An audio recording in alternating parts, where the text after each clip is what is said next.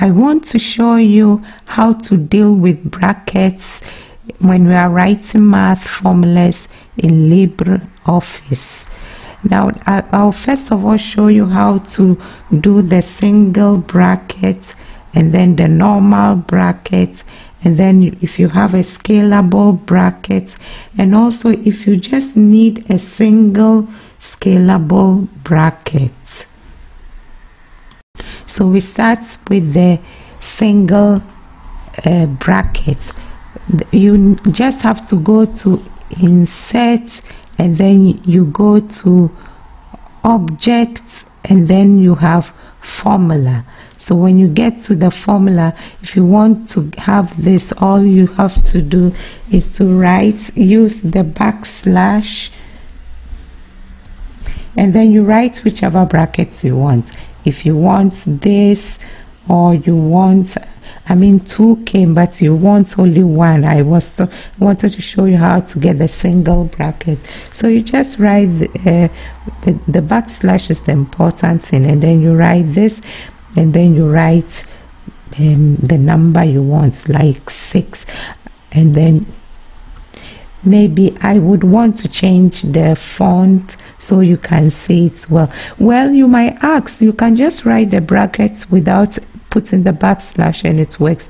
Well, that is true, but if you don't want it like an italics and you want it as how you can see it now, then you need the backslash, and then you go to format, and I want to change the font so that you can see it well.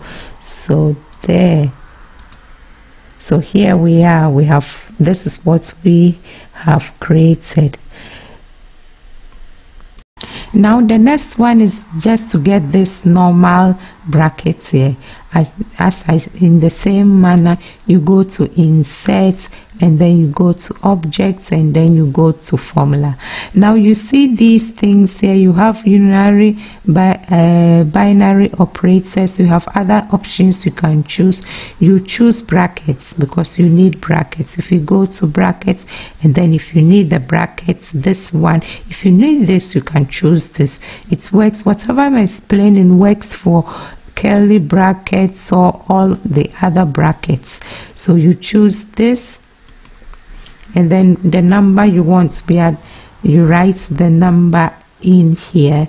We have this. Now I want us to see, because normally the font I have is 18, so you can also change the font size to, no, it's 12, so you can change it to, I'm changing it so that it's visible for you to see. So I change it to 32, and then there we have our 8 here. Now my next one is to show you how to do the scalable bracket. So we have this. I'm going to show you how to do this the same manner. You go to Insert, you go to Object, and then you go to Formula, and then you go to, I think you go to Format. Yes, you can look through, but Format is this. And then first of all, you have to write the number first before you put the brackets. You have to write the numbers you want before you put the brackets. So you click on this. You see here I have binom, and then you have the option to put your 2 numbers. So now I put my 2 numbers, 5 and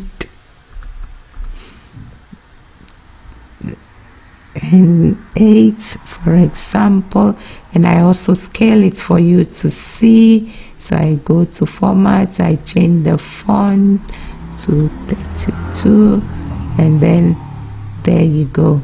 So, oh sorry, I've forgotten, we need the brackets. That's the main thing. So now we want to put the brackets.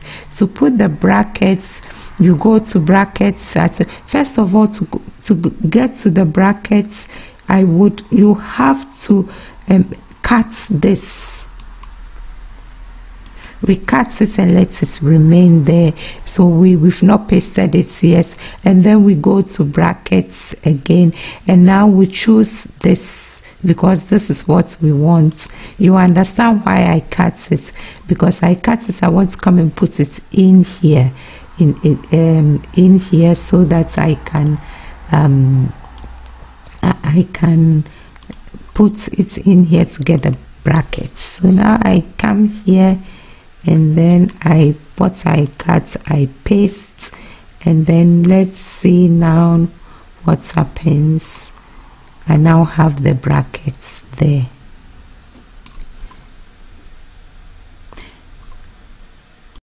Now the next thing we want to do is to do the scalable single bracket. So in the same manner, I go to insert, I go to object and formula, and then I first of all write the numbers. So I go to format, and then I choose this one, and then I put the numbers that I want to put in. So I have 5 and 8. Okay, now I have 5 and 8. You can see it here also. And then this, in the same manner, I cut it because I'm going to insert it into the formula of the brace of the bracket. So I cut it, I hold it for now, and then I go to brackets, and then I choose this.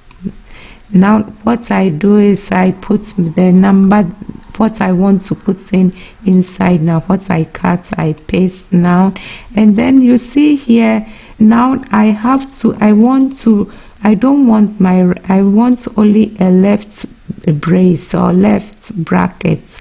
So the thing I have to do is to replace this with none. So I go on and replace this with none, the R brace with none, and then that maybe let me scale it for you to see. I go to format, and I go to font size, and I change it again. There you go. So this is what we have now. Thank you for watching. Please subscribe to my channel for more videos. Bye.